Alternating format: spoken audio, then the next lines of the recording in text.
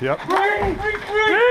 Today's sentencing is the culmination of a 7-month-long operation to target an organised crime group involved in the wholesale supply of Class A controlled drugs and Class B controlled drugs, namely cocaine and cannabis.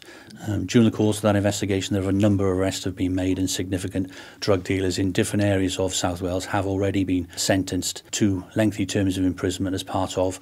building the picture around this crime group, which is headed by a male by the name of Fatos Hasa, who was running a successful nightclub premises within Cardiff city centre. It's important at the arrest of these individuals, and at the point that the investigation becomes overt, we do everything we can to strip assets from them, cash and property, and that is ongoing in this case as we speak. It's important for people to realise that South Wales Police work closely with their partners and engaging with the community, but we will deploy covert assets to target criminals and this type of criminality in order to gather the information and evidence that we need to prosecute these individuals.